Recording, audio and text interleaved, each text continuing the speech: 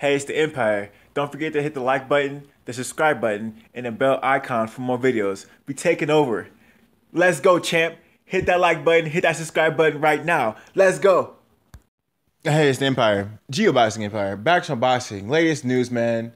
Eddie Hearn just broke the news, man, on his Twitter.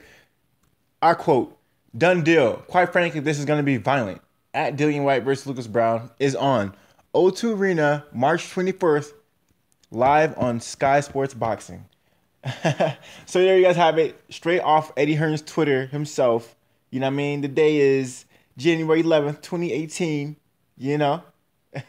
And Eddie Hearn tweeted, "Dillian White versus Lucas Brown for a WBC silver heavyweight title." This is big news, man. If you guys didn't know, former WBA undefeated Lucas Brown champion, heavyweight champion, Lucas Brown, man, undefeated, former heavyweight champion, undefeated, never been lost, fighting tough contender Dillian White, man. Now, this is a really big fight, man. Now, people need to realize that this is probably like the only time in heavyweight history a unified champion lost all of his belts off doping, and then right after that, you get another unified champion, and then you get champions losing belts off various reasons, but they're still undefeated, right? This is wild, right? So Lucas Brown happened to fail a pet test after the whole fight in Russia, right? But nevertheless, he still won a title. He's still undefeated. He still showed he had skill enough to at least get a world title. So this is a really big deal, man. Lucas Brown, he should be seen as a champion, at least skill-wise, because he did accomplish that. Whether he failed a drug test or not, he still got the title. Why they didn't figure out before, I don't know, right? But this is a big deal. So I'm really excited to see Lucas Brown versus Dillian White. In my opinion, if Dillian White can get past Lucas Brown, I'm not talking past him, but you can rank him among the champions because he would, in theory, beat a heavyweight champion. He just got stripped, so he's not officially a champion, but we all know he really never lost, so he can be seen as a champion. Just like people think Tyson Fury's still the unified heavyweight champion. The guy never lost, he just got stripped. Same thing, right? So this is going to be a really big fight, man. It's going to be a bar burner. There's going to be a lot of fights on this card. I think this is going to be on the same card that Lawrence Oakley and Lawrence Oakley and the fighter he's fighting, I can't think of it right now, but this is gonna be in that card, man. So it's gonna be a stacked card. I'm pretty sure this could be the main event, man. This could be the main event. We don't know yet, right? There's debate on who's gonna be the main event on the card, but this is definitely gonna be a big fight. I'm really excited to see this fight. Period. I'm really excited it was being announced at all. There's rumors about who's trying to fight and what for what money, right? Because this whole fight was being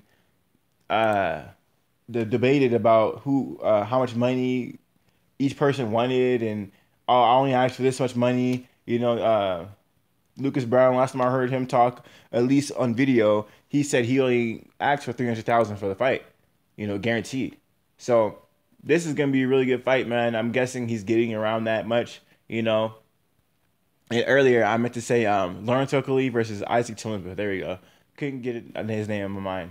But yeah, so we don't know who's going to be the main event, man. But heavyweights are big boys, so they could just be the main event just because, everyone wants to see heavyweights. The big boys fight at the end of the night, and someone probably is getting knocked out. This is going to be a really good fight, man. I'm really excited to see what happens next. This card is looking more and more stacked. I'm not sure who they're adding on the card now. This was announced today, as you just seen. I'll link the Twitter in the description so you guys can see it yourself. And, the thing is, this card is getting more stacked and stacked. So expect this card to get more stacked, man. They're trying to really build this out. They are trying to sell the O2 Arena out. This is Anthony Joshua's first co-promotion, and because he does have a promotion company. And I think he owns Lawrence Oakley or Isaac Chilemba.